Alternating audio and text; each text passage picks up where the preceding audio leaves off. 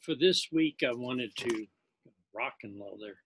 For this week, I wanted to go back over the material from last week. This is for TE 826, and I'd given you some PowerPoints, and you remember the example of the lady teaching in Persian language, Farsi, and then she had the little duck, etc.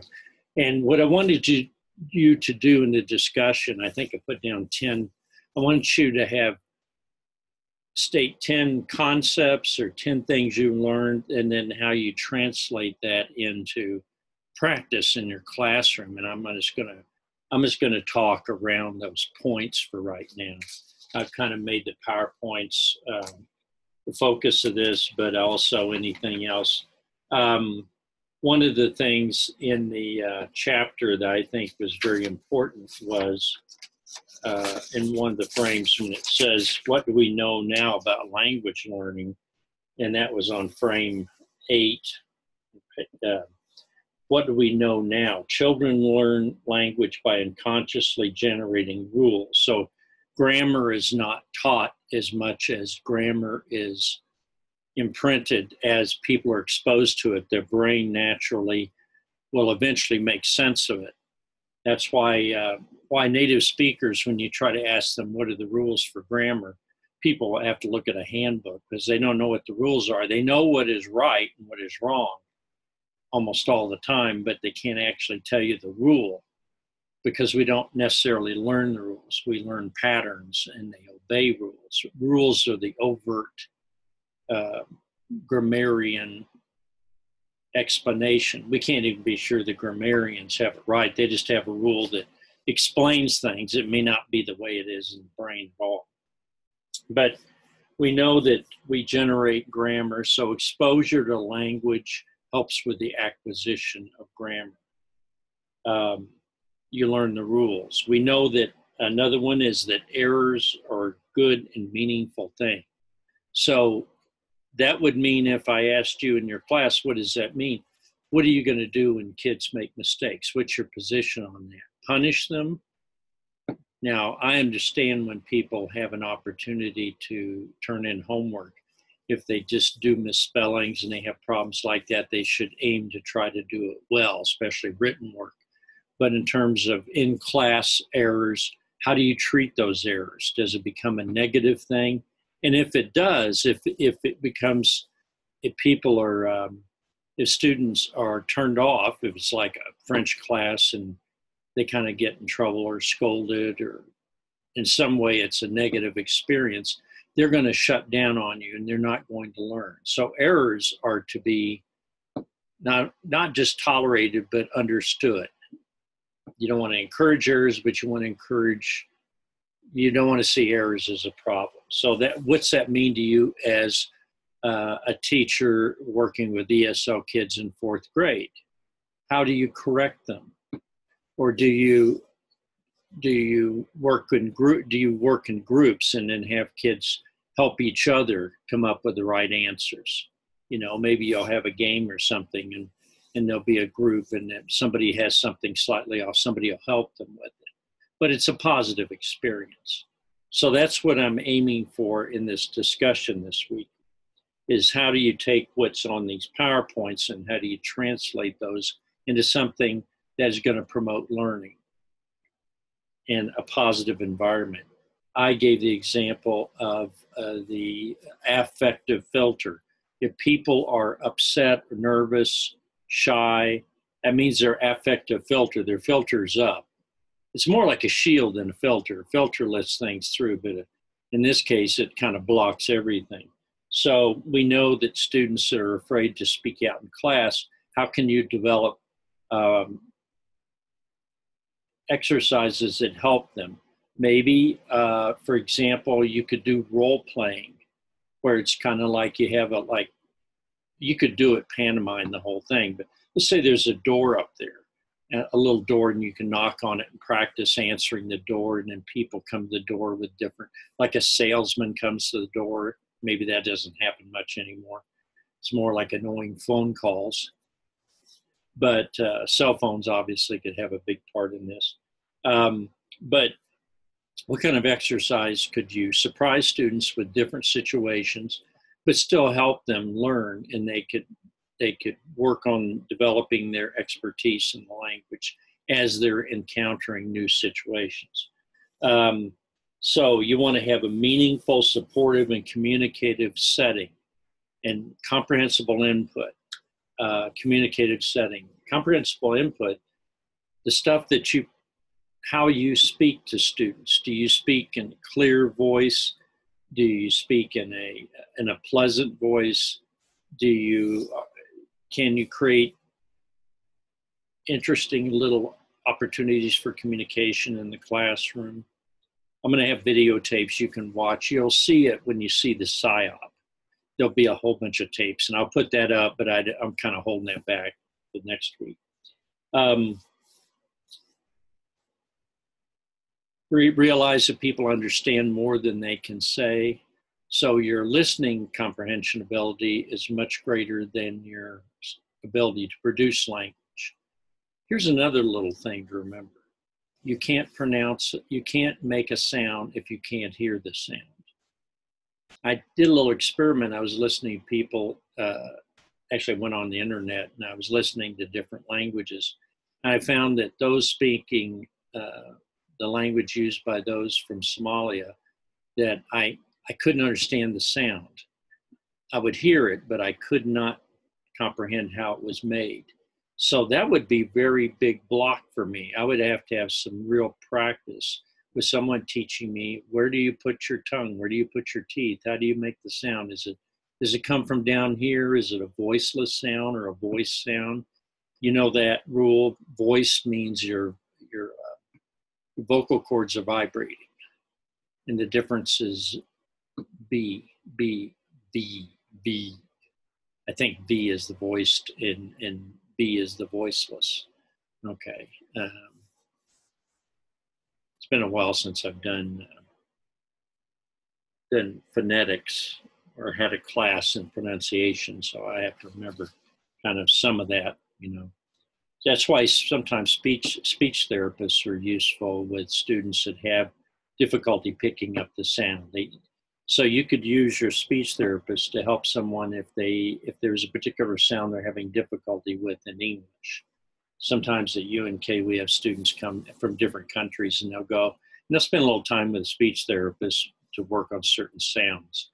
For instance, the L and the R. The L and the R are two sounds in English. But in some Asian languages, maybe some other languages, they have a sound that is a combination of L and R. They don't distinguish, they just have one sound. And we distinguish it, and we have the L and the R, and that's why you get L and R sounding like the same thing. So people pronounce the R when they're supposed to be saying the L word, and that causes people to get confused and they're listening to them. So they have to practice on that. That's a sound they have to work on. So if you don't know a sound, you need a little extra practice on it. And remember, if it's adults, they're going to have a harder time because they don't like to make mistakes. Some cultures, and this is the big deal about culture, some cultures do not like mistake. Making mistake is a fault. It's a serious issue. And so you have to be aware of that, depending on where the student's from. And it takes a lot of time to be fluent. So patience with students. Now, younger the kids, the more fluent they'll become.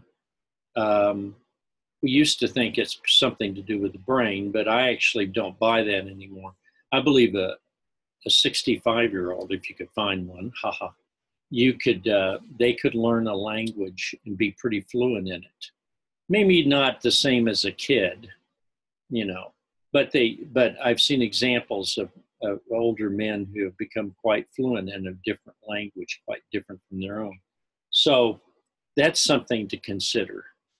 And then I like this one, you know, and I give you all this stuff about the history of different ways of teaching. Grammar translation, it's not useless, it's just not the best way to teach overall. But if you're going to teach writing, I think sometimes it's helpful to have students read something and then try to set it aside and then compose on their own. That's an old exercise that Benjamin Franklin, I think Abraham Lincoln, Jefferson people, they would read something in the proper English of the 18th century or 19th century, and then they would try to sit down and write the same thought and using their own vocabulary, not just rote memorization, but trying to get the same effect from the language. That's really a nice little exercise. It's like bad plagiarism, or there's a contest people try to write like Edgar Allan Poe or Hemingway. And what they're trying to do is they're trying to write like them, but they're trying to write badly for the humorous effect. So if you're not into literature or anything, you'd say, well, I don't recognize how Hemingway would say something. He had a short sentences that he used to create images and movement in his, whereas Edgar Allan Poe had really long sentences, lots of complicated, well, I'd call more difficult and more 19th century, early 19th century lexicon, vocabulary use. So as you go through this and you look at different things, academic, what are you going to learn from social versus academic? Social, the BICS, as it's called, BICF, Basic Interpersonal Communication Skills. You're going to say, when we're doing something like that, we're speaking in class, generally we're going to use, not necessarily I wouldn't call it playground English, but basic conversational English. But when people write, unless they're characters and they're writing a fiction and they have to speak that way, they're going to use academic language when they write paragraphs. And of course, when you get older, you want to speak more academically, like I'm doing now. I'm not speaking in conversational English. I'm looking down and talking about vocabulary, lexicon, word choice,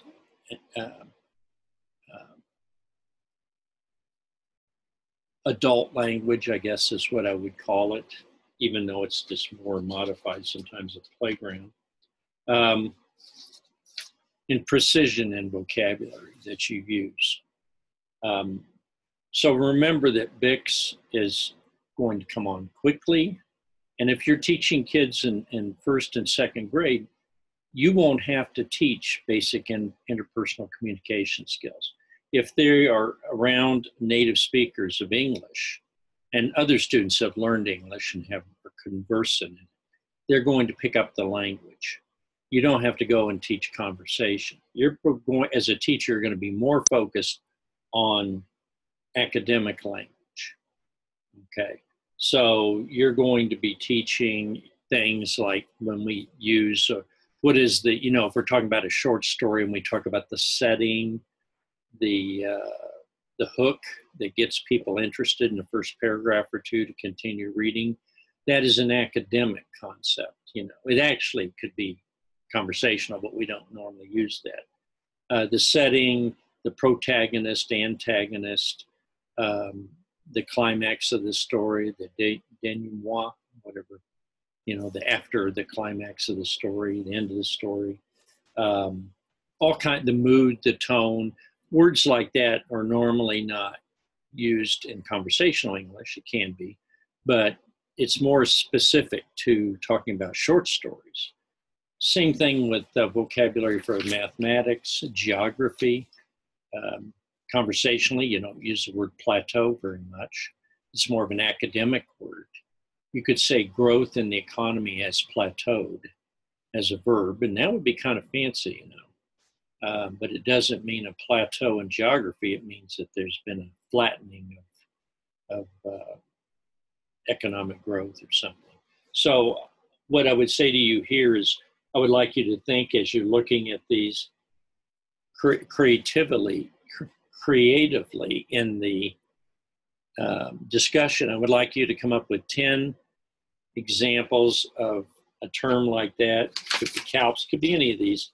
And how would you give instruction in that? Just give it a shot. I don't expect you to be experts on everything, But I want you to use the application of what we're learning here, how it might impact what you're teaching. Most all of you are teaching in the classroom, so you're familiar with changing words and changing expectations in an assignment to either make it more demanding or less demanding or more differentiated. That's another term, differentiated. If you want to bring that up, I'm mentioning it here.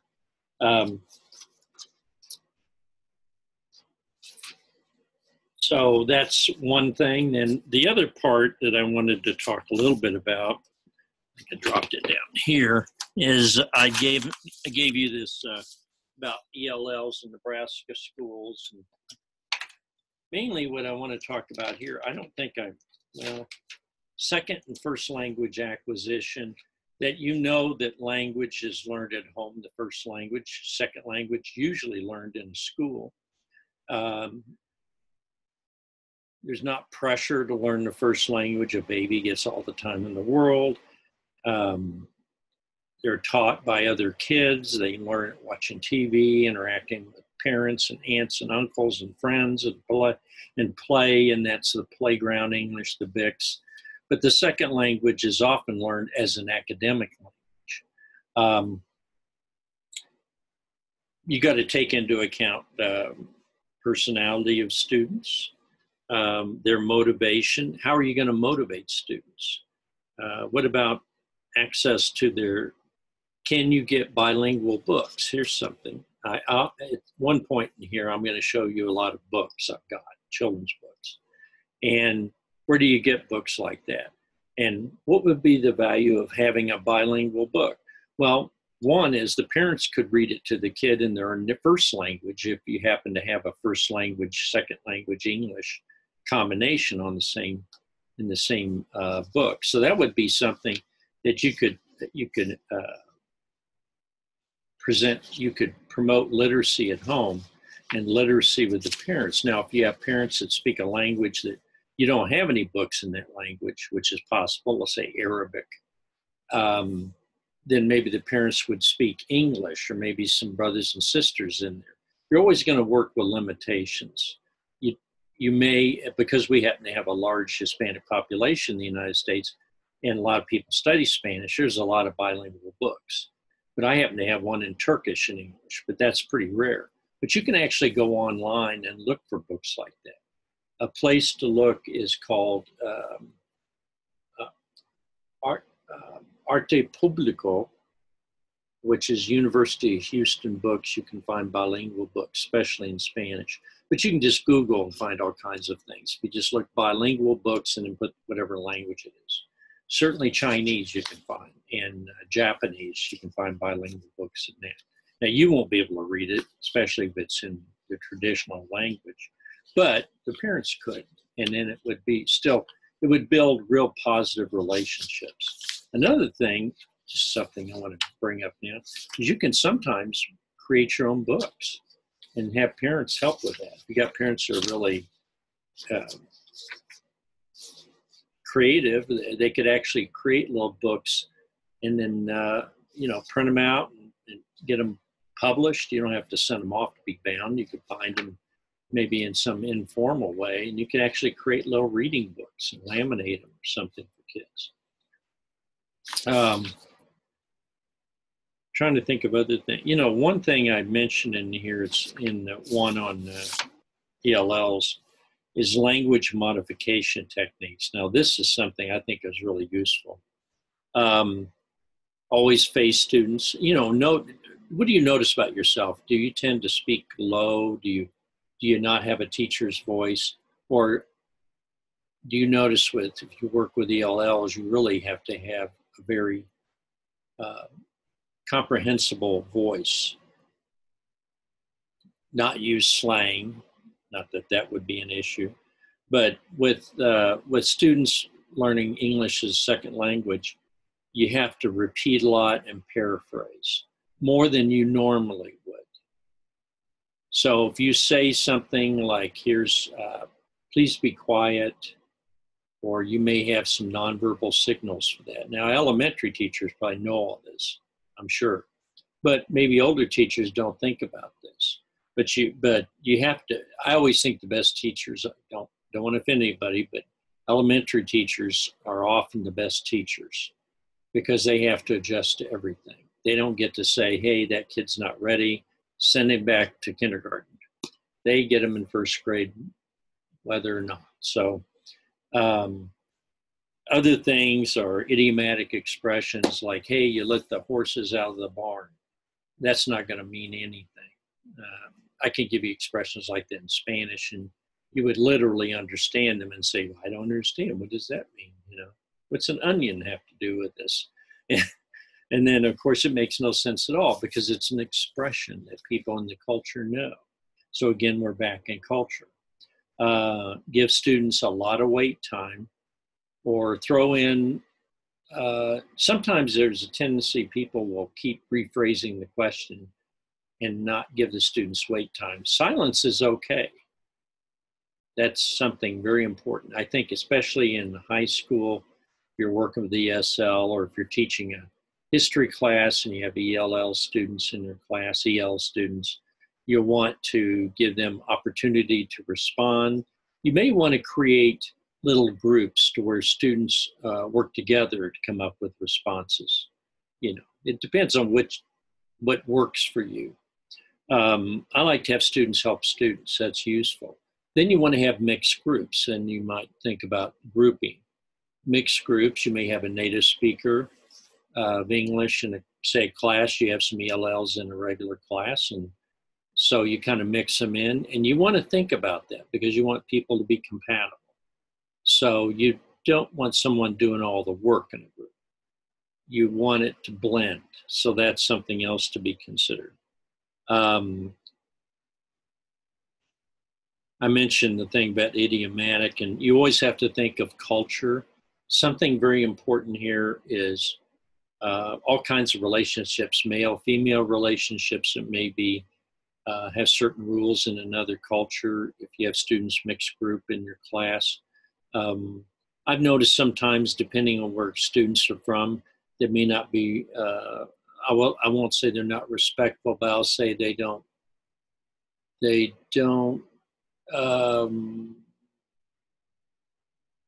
feel comfortable with women teaching them. And then that causes an issue. Now they have to get comfortable because we're not going to change the teachers out to suit them. But you have to be aware that that could be an issue. And there may be some conflict there. That's something to think about. Obviously, physical distance, raising your voice, where students may be speaking louder than they should, may be cultural, or it may not be. There's always a tendency to take everything at its face value and assume that they're communicating with your rules. But maybe they don't. Some cultures may be a little louder than other cultures. Or they may be just the reverse. They may be so silent they shake their head yes to everything, and they're not understanding. So then what do you as a teacher do? You can't assume that they know it because they shook their head or they didn't ask questions. Then you may have to do quizzes. You may have to pose questions. You may get them in a small group, and sometimes having a native speaker with another native speaker who is more fluent is helpful too. It doesn't bother me if people use their first language in the classroom. I'm totally not into forbidding the use of their first language.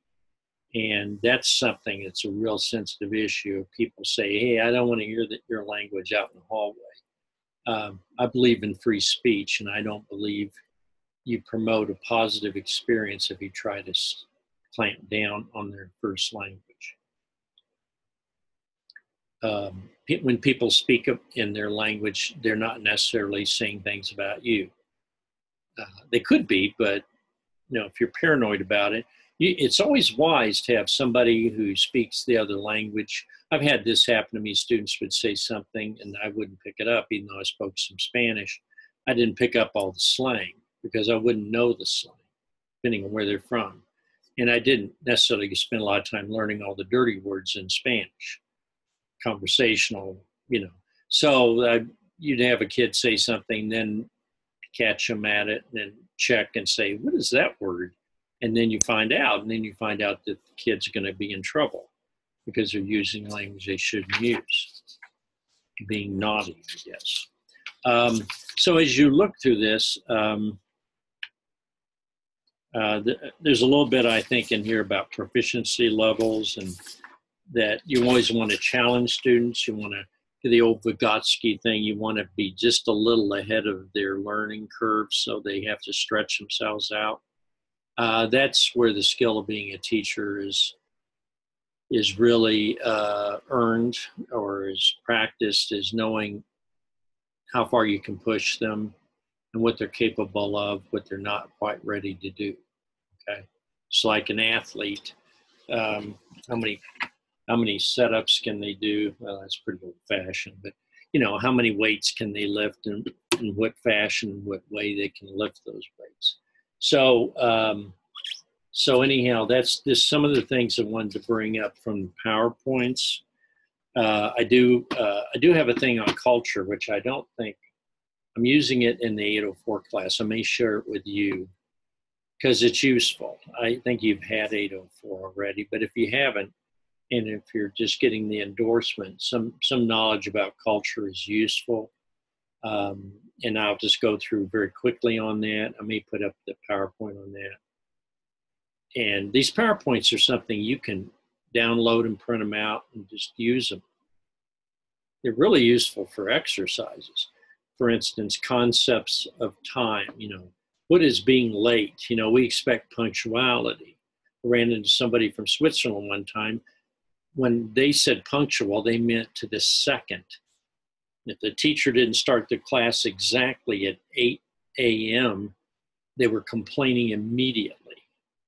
None of this 1 or 2 minutes after 8 and then close the door and start the class. They were upset about it. And it even offended me. And I thought, my gosh, I thought it was a stereotype about Swiss timepieces and time and being very much on time, which I assume maybe Europeans were more strict about never being tardy. But this person put Americans to shame. So I was kind of shocked by that. And then we have other people like, country people, like some relatives of mine, they sometimes are 15, 20 minutes late, and they say they're going to show up because they saw a friend. They have to talk. They have to socialize. It's important that you not skip over people. You have to give them a little bit of your time, even if they're going to be late for an appointment.